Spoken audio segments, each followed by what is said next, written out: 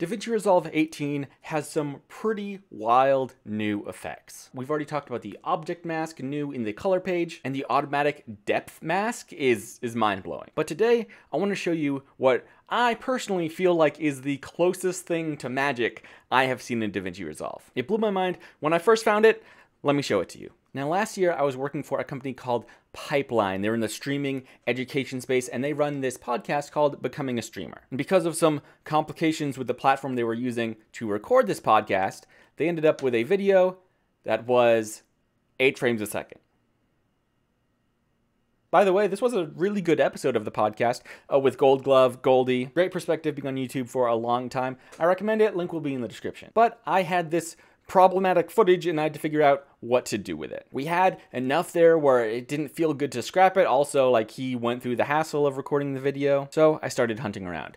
And that is when I found these options down in the inspector: retime process and motion estimation. And because of the tools here, I was able to take a video from this. I self-motivated really well to do it. Like, I wanted to make better videos because I enjoyed watching them. To this.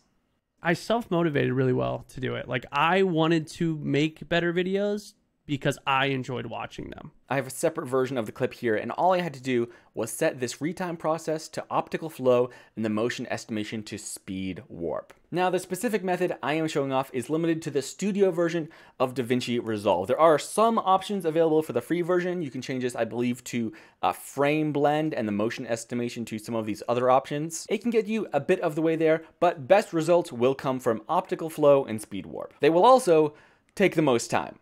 So you get what you pay for in time invested, at least. And this clip is close to a worst case scenario as possible. There just isn't much sort of like temporal data. We're dealing with 8 frames a second. So even though while the general motion smooths out a whole lot, you don't have a lot of that quick motion, especially in the lips, because those are just moving too fast for what we have here. But overall, this footage is now watchable, and there are just like occasionally a few inches, maybe when there's fast motion or he's talking really fast, where it looks a little off, but you have to be watching fairly closely to spot that. I was super happy this process worked, especially I feel like this is a pretty unique scenario, sort of, salvaging footage when there isn't much of that, temporal resolution. But for some other examples, I have 2 stock footage clips I brought in here. And in a probably more common scenario, I have this clip of this guy running. And this is a 30 frames per second timeline, but this clip was recorded in 25 frames per second.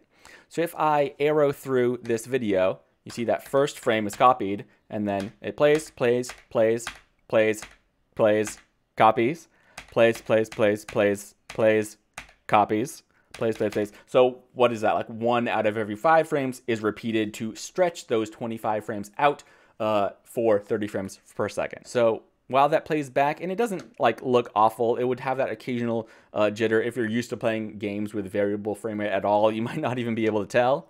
But if you apply that optical flow and speed warp and just bring that up to 30 frames per second, I think you can tell. You can tell it was closer maybe to that 24 frames per second style, but bump it up to 30, and it just feels a little better. And then you can hop into speed change and just change that speed, and it uses this same process to stretch your clip. So now we go from this to this. Now, this is an interesting clip, especially in this flip he does. It gets a little finicky. I mean, that flip is only happening really over a few frames, and we're slowing that down to half speed. So he has some mildly disappearing limbs, but especially coming out of it, I think this motion looks great. And we have another example here. Here, this being an original clip in 30 frames per second, which is yeah, this is a great video clip. But if you're editing and all of a sudden, hey, I want a slow motion shot, but oh no, we didn't film in 60 frames per second. Apply that same process and you go from full speed to a really solid slow motion shot. Obviously, there will be tons of consideration. Your source frames per second and shutter speed will end up being a big deal as well. If you are shooting 24 frames per second at a standard shutter speed and you have that motion going across the frame, sort of like what we saw in this flip, if we come back to this original source footage, he has a lot of natural motion blur during that flip.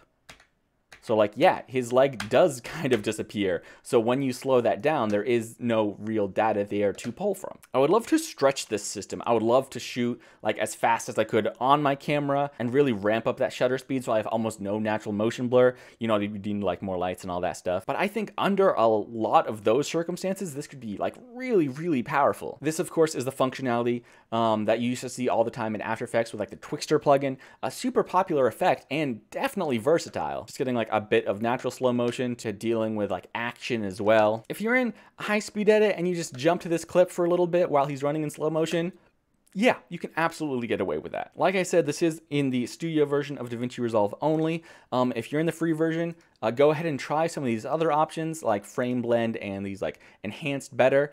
You will see more, not screen tearing, but more like duplicated shapes instead of like warping, you know, like speed warp is, but it might work for you. And if you've been considering a jump to studio, this might be a pretty useful feature for a lot of people. One last thing, this effect does take a long time. On most of these clips, just when I was caching, I was getting like 2.5 frames per second. Back on that podcast I worked on, I had a 45-minute podcast and that ended up being in 24 frames per second. And according to stuff I tweeted about at the time, that took 7 hours. And again, I'm not on the best system. Your performance may vary, but in most cases, I think the reward or the result you get is absolutely worth it. This is a really cool feature I hadn't seen shown off a lot. It is behind that studio paywall, but it is something that I think more people should know about, and especially if you already have studio, this is some power that you might not have been aware of. Is this appealing to you? Does this possibly nudge you towards that studio license? Let me know in the comments, and thanks for watching. I'll see you next time.